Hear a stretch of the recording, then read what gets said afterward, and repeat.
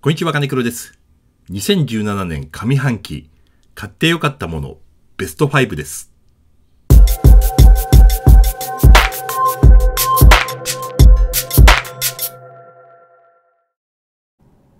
2017年ももう半分終わってしまって、今年も結構いろんなものを購入しました。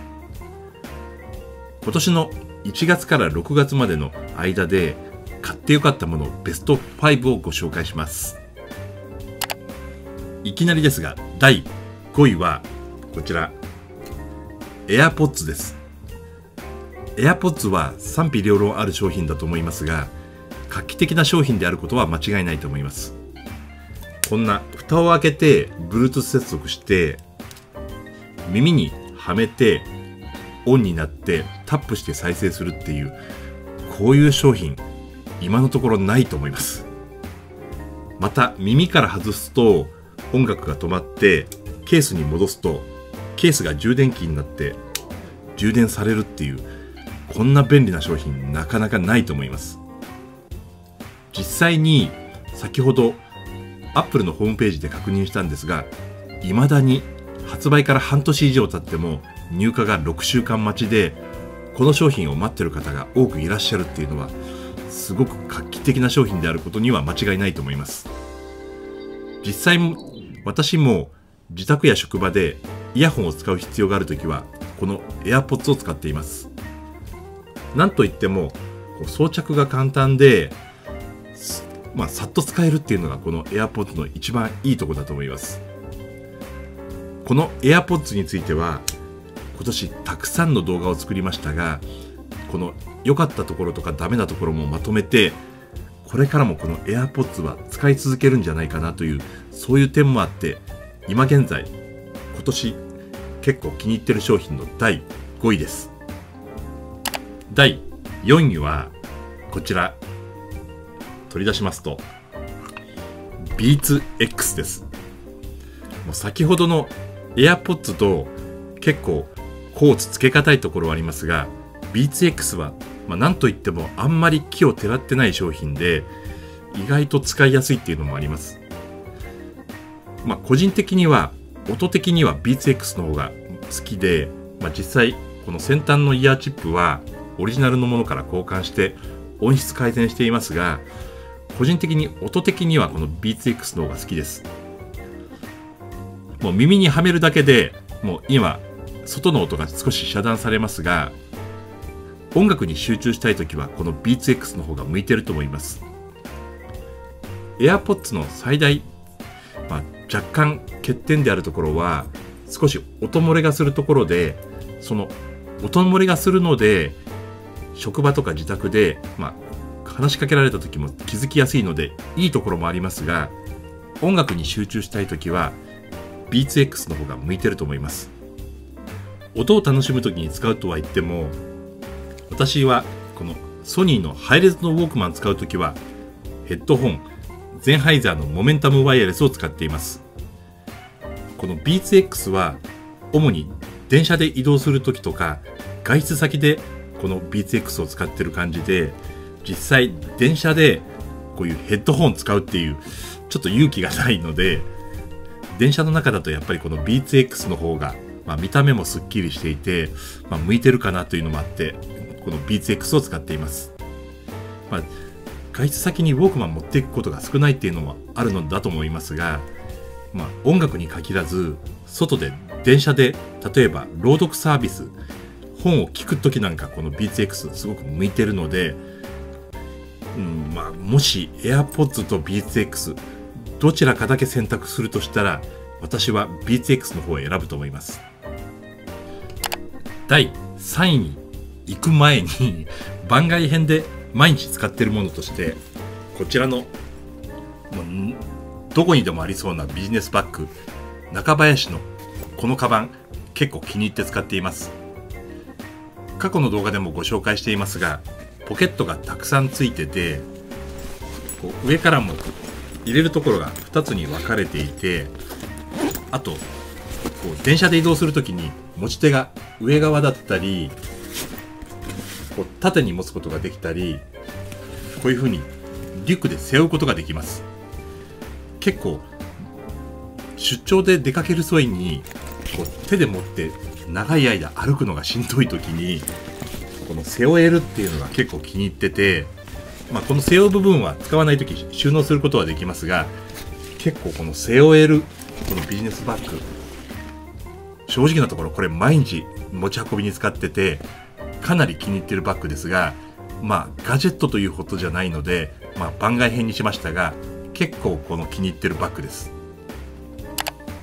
ランキングに戻って第3位はこちら、テンキー付きのマジックキーボードです。最初このテンキーを使って入力することができるので早く入力できるかなと思ったんですが、意外だったのがこの一番上の列のファンクションキーで、ファンクションキーが F12 までじゃなくて F19 まであるところです。これ今カスタマイズして使ってて、矢印キーの上はコピー&ペースト、カットと、編集に使ってて、このテンキーの上の4つは動画編集用のショートカットに割り当てています。カスタマイズでショートカットを割り当てることができるので、このマジックキーボードテンキー付きを使うようになって動画の編集がかなり早くなりました。今までショートカットキー使ってたんですが、このキー一つでパシパシ編集できるところがこのテンキー付きのマジックキーボードの気に入っているところです。2017年上半期買ってよかったもの第2位はこちら、 JBL のスピーカーペブルスです。パソコン用のスピーカーなんですが、お値段の割にかなり音質的に気に入ってて、高音とか低音を特に強調しているわけじゃなく、全体的なバランスがいい感じで、動画の編集このペブルスを使ってモニターしてるんですが、かなり気に入っています。これからもこのペブルスパソコン用スピーカーとしてはずっと使っていこうと思います。いよいよ2017年上半期買ってよかったもの第1位です。それはこちら、いつもトレッキングするときに使ってるカメラバッグ、こちらの中に入ってるもので、トレッキングするときには今欠かせなくなったもの、開けますとじゃーんと DJI のドローンスパークです。今までドローンはゼロティックドビーを使っていて、ドビーはドビーで 200g 以下なので規制のある地域でも場所によっては気軽に飛ばすことができるので便利なんですが、 DJI スパークは場所によっては許可をもらいながら飛ばす必要があるものの、全然やはり飛行が安定していて、飛行が安定しているので撮れる映像がかなり綺麗なんですね。あと、二軸ながらもジンバルがついてて、飛行させながらカメラの向き変えれるっていうのもすごく便利です。あとこういう小型のバックパックにも簡単に収納することができるので、トレッキングしながらこのドローン撮影できるっていうのもこのスパークのいいところだと思います。実際にトレッキングしながら撮影した映像がこちらです。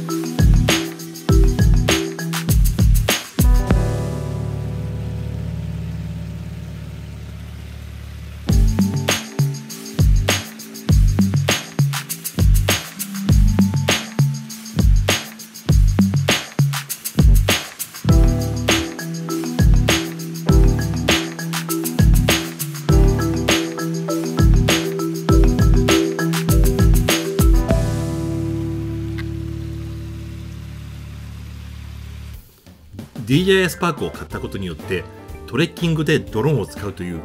私自身のライフスタイルさえこの DJI Spark が変えてくれました。本来であればもう少し大きいドローンで、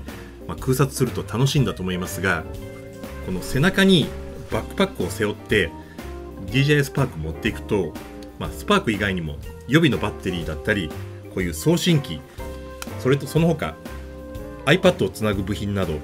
結構このカメラ収納部分に DJI Spark 関係でいっぱいになってしまうほど、この DJI Spark でも場所取ってしまうので、本当は Mavic とか使うと綺麗な映像撮れるんだと思いますが、私自身今のところこのトレッキングしながら使うドローンとしては、このスパーク、今年上半期に買ったものの中では最もライフスタイルを変えてくれるような、そういう製品でした。最初はソニーのアクションカムと DJI Spark を持って行ってトレッキングしながら撮影していましたが、最近はデジタルカメラや360度撮影できるリコーシーターで動画を撮りながら撮影しているので、だんだん機材が増えてきました。ドローンとしてはこの DJI Spark ぐらいの大きさが私にとっては使いやすいです。そのトレッキングしながら撮影している様子は、もう一つの YouTube チャンネル金黒スナップストーリーズでビデオブログにまとめていますので、よかったらそちらも見ていただければと思います。2017年上半期買ってよかったものを今振り返ると、バッグだったりイヤホンだったりキーボード、スピーカーはこれからもなんとなくずっと使っていきそうな便利に改善されたもので、第1位のスパークは私のライフスタイルを少し変えてくれたものでした。2017年後半もいろんな商品をレビューして、それぞれの製品の良し悪しをまたレビューしていきたいと思いますので、よろしかったらチャンネル登録よろしくお願いします。それでは。